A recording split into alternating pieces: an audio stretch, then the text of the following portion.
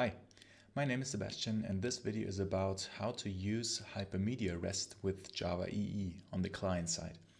So Hypermedia REST has gained more and more attention in the past, and still the Java implementations are not that quite oftenly used, or there are not that much Java implementations yet.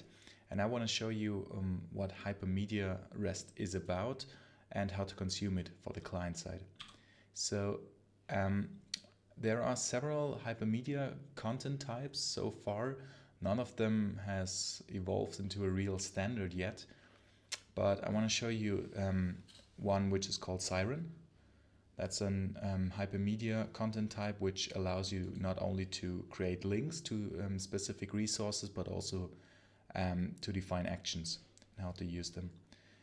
And I've already written a library how to create Siren entities and actually JSON objects in the past using Java EE libraries only. So it's called Siren for Java EE, which only uses the provided Java E7 API.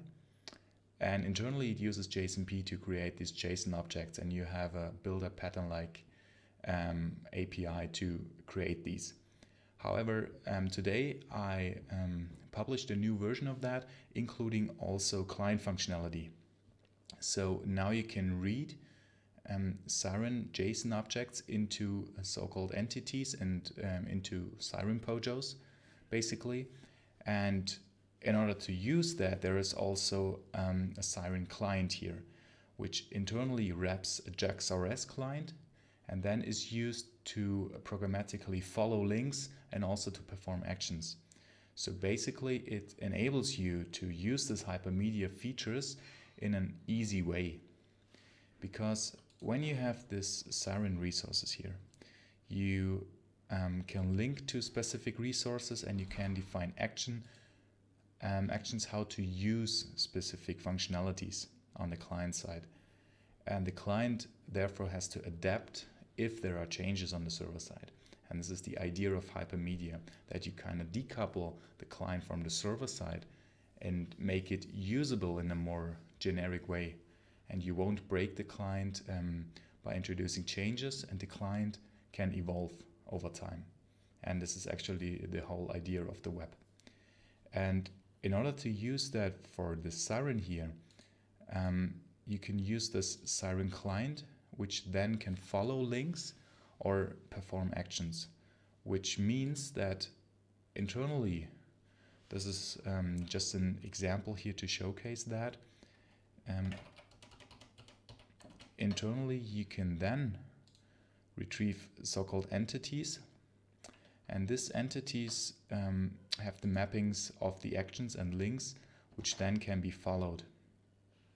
So you can perform some actions, for example with JSON data provided, and it automatically will search for an action with a name and then apply the logic which is defined in the Siren response. That means it will use the resources with the appropriate HTTP methods and the resource types and so on and so forth. And it will also use the data provided here. So you can just give a JSON object with all data available to the client, and then now the Siren client, the client library, will automatically gather all the information needed to perform that action.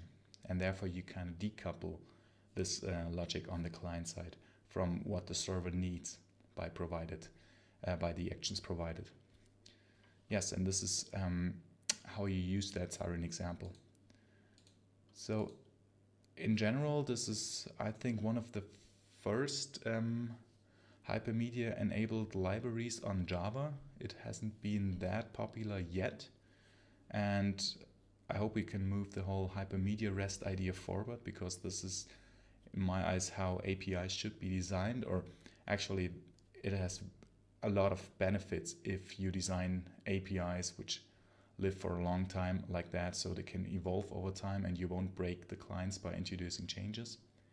And as a showcase here for the Siren example, you can use this and try it out and Feel free to collaborate and give feedback on this, how that could be improved, or what other options are there, or yeah, basically which functionality is needed on that side. So feel free to check that GitHub project, Siren for Java EE. It can be used via Maven. It's published via Maven Central. And here is another GitHub project. It's called JAX-RS Hypermedia, which is just an example with books and like an Amazon-like API, how to use this. And it includes examples to both this server side, how to create these Siren responses from JAX-RS resources, and also how to consume them on the client side, and how to follow these links and actions in a more easy way by that provided library. So it internally also uses an example which makes use of that Siren for Java EE in the new version that has been published today. So feel free to check it out and provide feedback if you want. And yeah, let me know your thoughts about that Hypermedia idea and that Siren content type specifically. If you have other content types that would be needed, for example, JSON LD and so on and so forth, or if you have already Java libraries already created here and that use other ideas which could be incorporated, please let me know and provide feedback. So thanks for watching, and bye.